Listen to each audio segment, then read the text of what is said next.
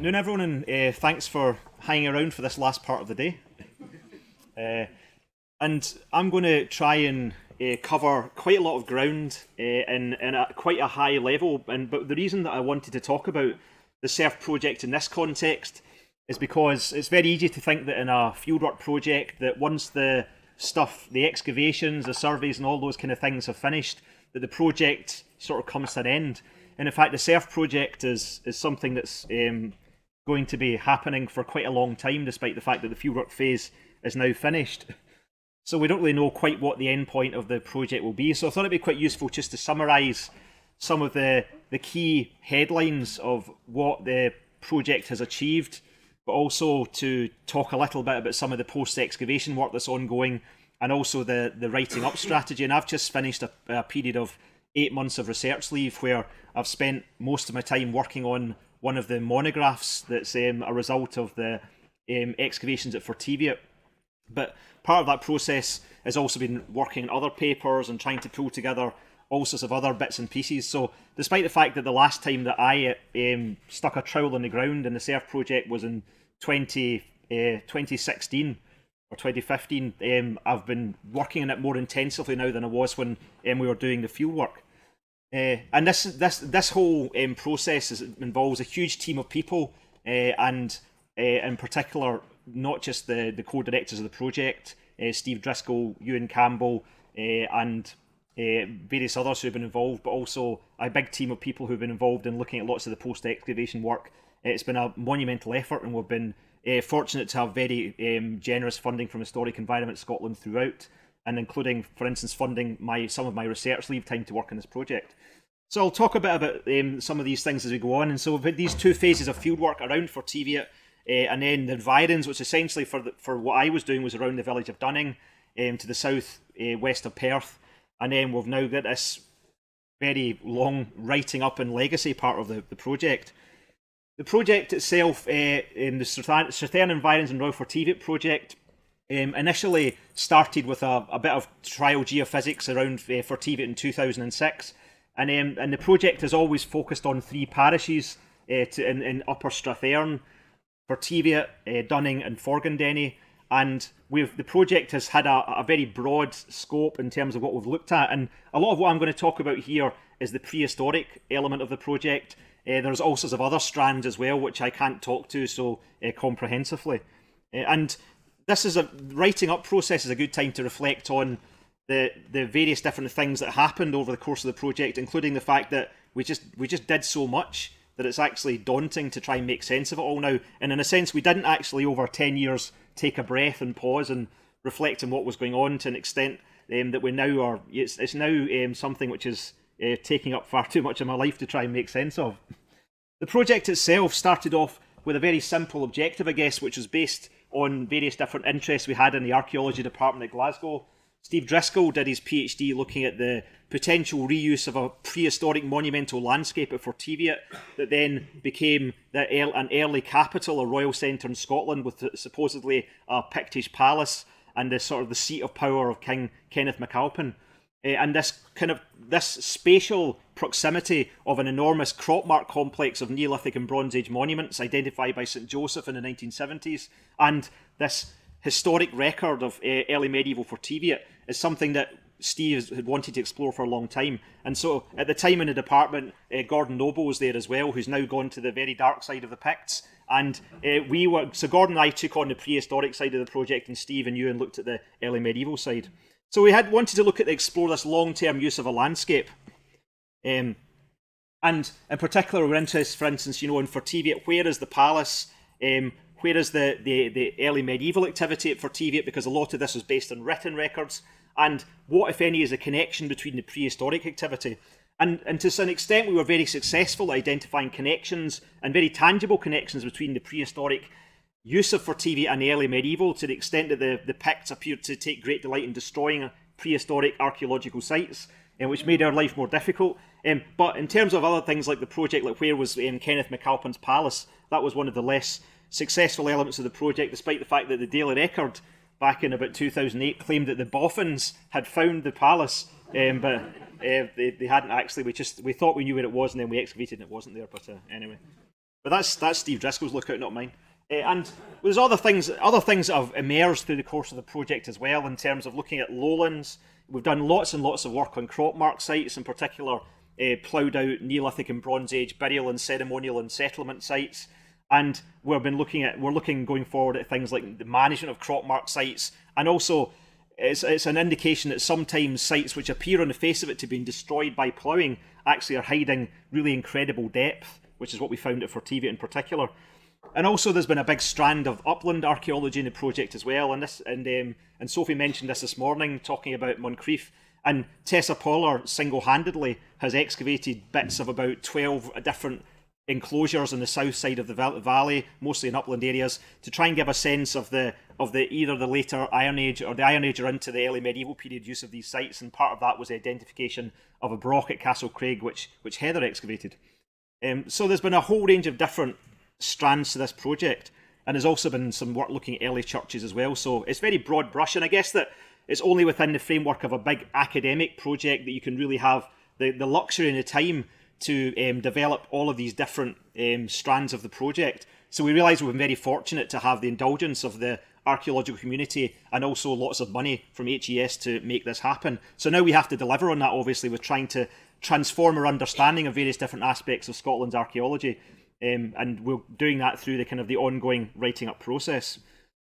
SERF was a big project, and I'm not going to labour this point, but there's lots of different numbers that we can look at that kind of indicates, and this is really just the core excavation stuff. So we had over 450 students who came through the system, mostly Glasgow and Aberdeen students, who were trained, many of whom are now employed in Scottish archaeology and beyond, and a few are in the audience today.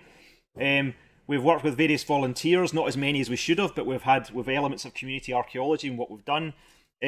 And more crucially, there's been a lot of archaeology, a lot of work done, including excavating 56 trenches, which includes some small trenches, but also some very big ones as well, and all sorts of other things, including a huge area geophysical survey that was carried out in 2013. So it's a substantial project, and something that's involved a huge amount of time and effort. And with that has been a lot of really important and exciting discoveries. In terms of the elements of the project I've been responsible for, to an extent, although more recently Dean Wright has taken on a lot of this work. In terms of prehistoric SERF part of the project, we've undertaken 10 seasons of excavation, which is terrifying sounding really, far too many. 4 south of Fortivia and 6 around Dunning.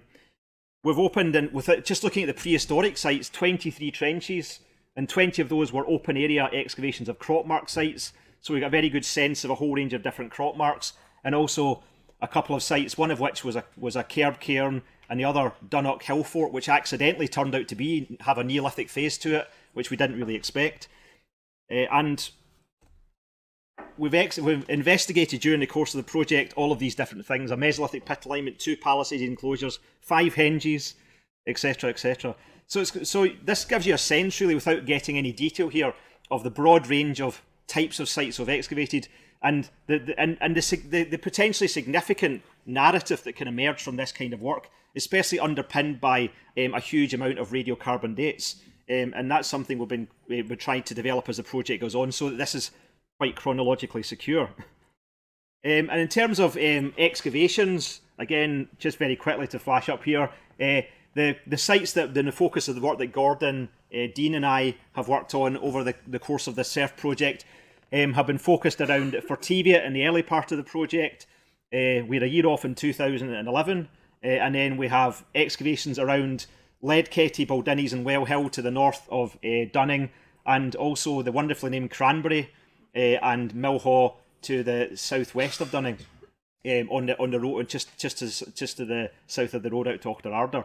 And these are all trenches and sites that primarily were focused on looking at what appeared to be Neolithic and Bronze Age monument complexes. But within this, we identified Mesolithic features and also later prehistoric sites as well, and we also got all of these different annoying Pictish interventions into the middle of henges in particular. So there was a lot of big open area excavations as part of this. And again, just to emphasise, this is only a part of the SERF project.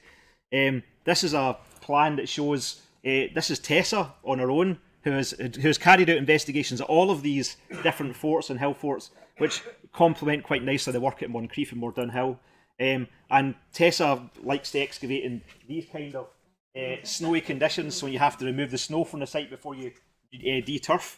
And this is something which again is going to be a significant strand of our publication strategy going forward, filling in a huge amount of gaps in terms of our understanding of the upland sites along here, and more or less all of these sites appear to be Iron Age. So again, there's not a huge amount of Pictish material coming out of any of these sites.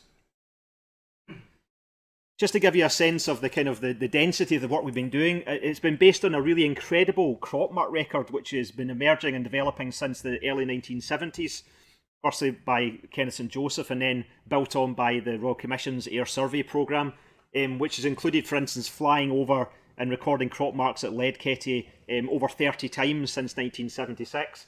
And the crop mark sites here include palisaded enclosure, a possible causewayed enclosure, all sorts of other pits and barrows and structures and ring ditches, which have been the focus of a whole range of different excavations. So in this area alone, we've done work looking at the various different later Neolithic monument complex features. I accidentally found some Iron Age stuff down in to the south of the enclosure, and Dean found a Mesolithic pit alignment at Well Hill. He thought might be that based on its similarity as a crop mark to Crathis, and also various other ploughed out barrows and things. So again, we're working with a very dense crop mark record, and all of the red features on this illustration here are all from Royal Commission transcriptions, which are showing crop marks, and the yellow features are kind of are geological markings, and the green are rig and furrow. So there's a huge amount of crop mark density here, which we're starting to explore and finding stuff. In this case, it goes back to between 7,000 and 8,000 years in some cases. So there's a big list here, but this is me just boasting now and showing off. These are what I would say are some of the kind of the headline significant prehistoric discoveries of the SERF project. The Mesolithic pit alignment at Well Hill is one of only 3 that's been identified in Scotland, and there's virtually no other examples known elsewhere in northwest Europe. Dunnock, we've identified an early Neolithic hilltop enclosure, again incredibly rare in Scotland. You have to go to the north of England to find other parallels. We found potentially early Neolithic field systems and aardmarks at Well Hill and Cranberry.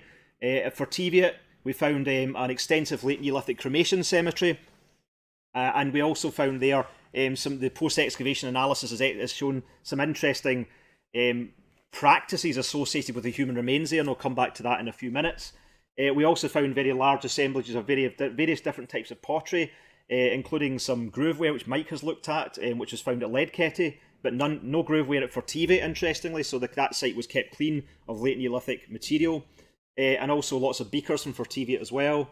We've also got a really bizarre triple kist that we found at Forteviot, although it's probably actually a double kist that had a third quite rubbish compartment inserted into one end of it, and that seems to have been opened up and reused again in the early medieval or the late Iron Age period. And then at Forteviot we found a spectacular dagger burial in 2009, including the first definitive evidence for flowers ever found in a Bronze Age burial in Britain, because we found the flowers as opposed to pollen, and also a very complete example of a Bronze Age fire-making kit, which is maybe one of the most complete examples of in Europe. I'm not sure if Alison quite agrees with that, but it's up there with Otzi the Iceman by all accounts. And then also we've got other things that are more for the Neolithic buffs amongst you. The blocking of a henge monument at Forteviot, i.e. the removal of a causeway and converting it into a barrow, which is a nice and unusual discovery. And then point number 10 is the almost continual discovery of Pictish activity and material within the Neolithic monuments, in particular in Forteviot. So all of the henges have massive pits in the centre that were dug in the 5th to 6th centuries AD, and it's probable that material is being removed from inside the henges. And Steve would argue that perhaps this was the Pictish kings trying to make connections with these kind of mythical ancestors. So there's definitely a very tangible interest being shown in the prehistoric archaeology at Forteviot by those pesky Picts, who seem to like to knacker the nice Neolithic archaeology. Goodness knows what they found and removed. So these are the headlines. We found a lot of boring stuff as well. And again, this is just to give a sense. that chronology is quite important with all of this, and so we've been fortunate to be able to get big assemblages of radiocarbon dates, including over 100 dates related to the prehistoric side of the project. And once you start to analyse these, and this is an old-fashioned kind of visual analysis of the dates, we start to identify areas of continuity and also gaps and voids as well. So we have the two main periods of significance for TV, for instance, in these dates. We have the 3rd millennium BC, where we have the rise and fall of a huge monument complex, and then we have a sort of a lacuna in the middle where not much is happening, and then we have the gradual reuse of this location through the reuse of Neolithic monuments, but also the establishment of an extensive Pictish square barrow cemetery and phyllatic grave cemetery as well. So we have, the dates can start to give us a sense of that, and we've also been doing Bayesian analysis of the dates undertaken by Derek Hamilton from SERF. So there's a lot of stuff going on, and this will, you can appreciate that to make sense of this and bring it all together is actually a massive undertaking, which is actually on a par with the actual gathering of the data in the first place. So we're now in what we could say is informally kind of phase 3 of the project, which is doing post-excavation work and trying to sort out the archive and writing things up. And the post-excavation process, of course, has been going right from the start when we started to find things, but there's still work going on related to various different aspects of the assemblage. And sometimes we revisit things again just because we need to fill in some gaps in our knowledge and understanding. So we've gone from the kind of the glamour of standing out in fields in Perthshire and finding a lot of exciting things to sitting in offices with lots of paper and looking at spreadsheets and trying to make sense of things. And we've got people have been working in laboratories and so on to try and pull all these things together. So this is an equally important part of the archaeological process, but it's maybe one that's more often happens behind closed doors. And so it's not as easy to have an open day for a post-excavation exercise, but maybe that's the kind of things we should be thinking about doing, because it's actually quite useful for people to get a sense of what's involved in trying to pull this kind of process together. And I've got a couple of examples just to sort of show the information that we're getting here, that will kind of give a sense of some of the work that's been going on or is still or is happening and going on into the future.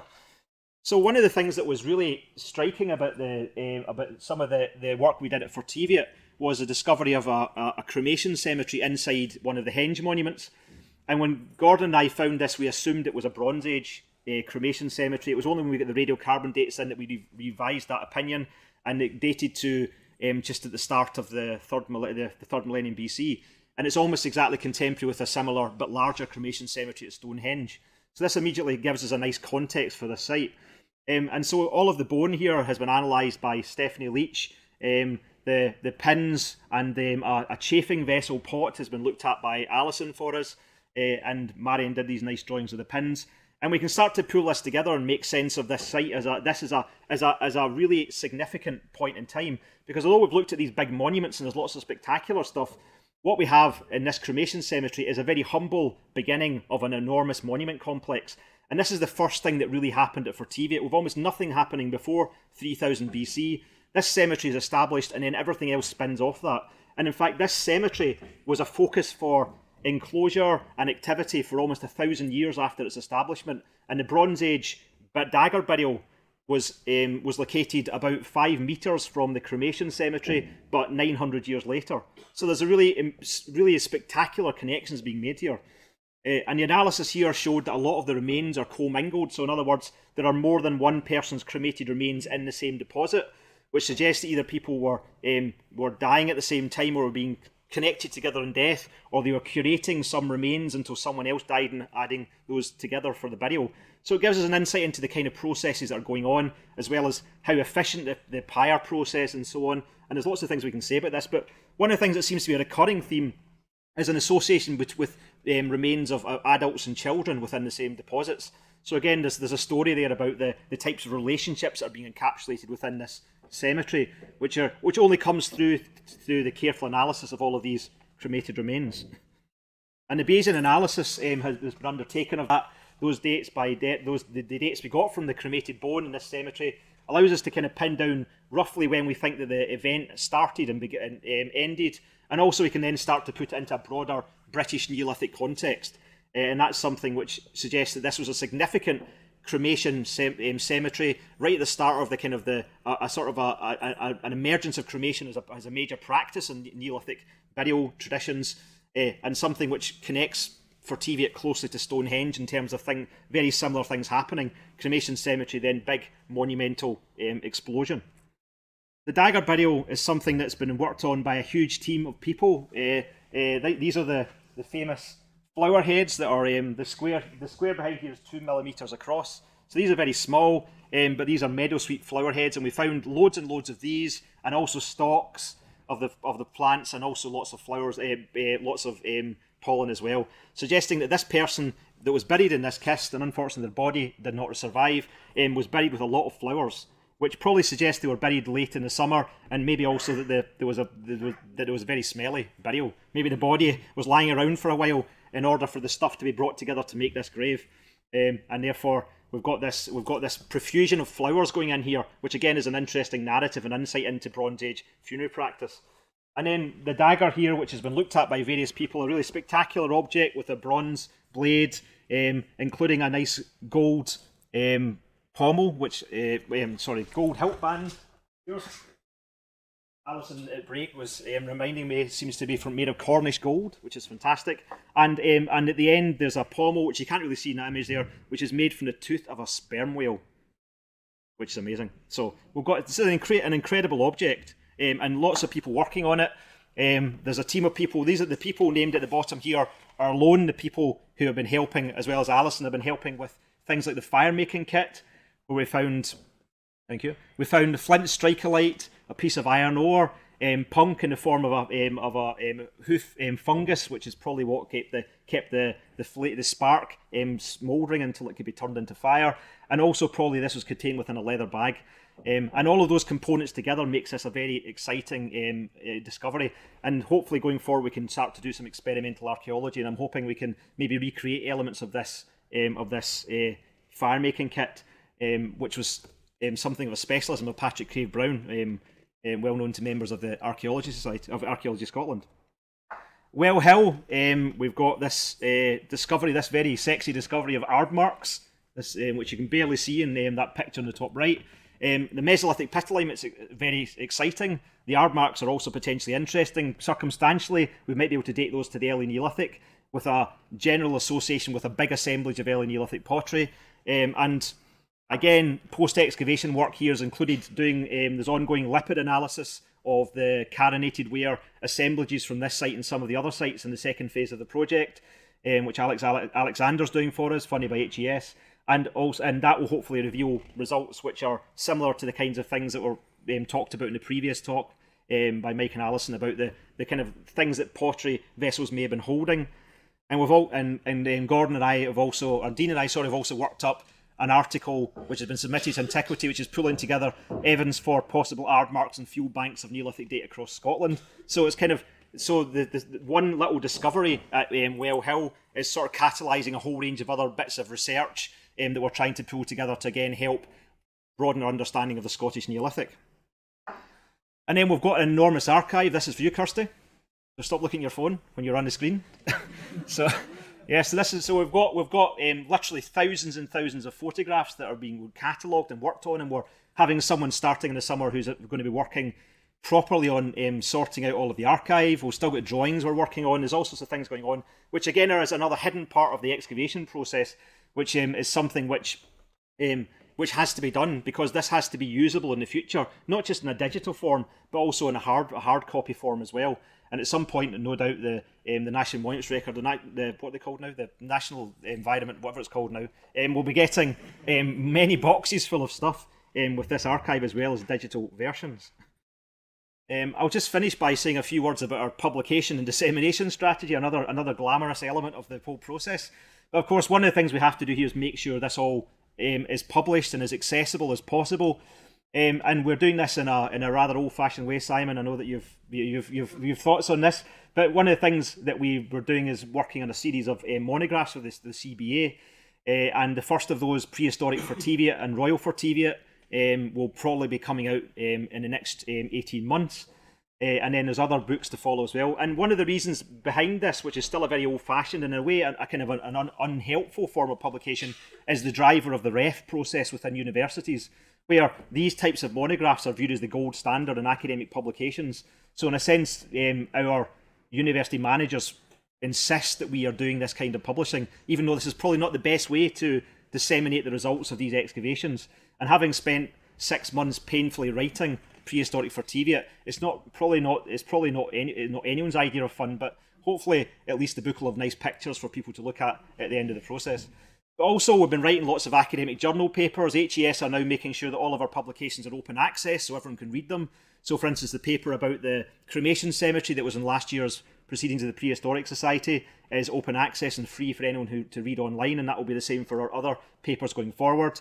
We're also putting as much of our stuff as we can online on our website. All of our interim reports and interim statements going back to 2006 are available on the SERF website, which will be on the last slide. And we've also got the Cradle of Scotland exhibition that was in the Hunterian Museum, then Perth Museum, which is now an online version, and a fantastic digital Hillfort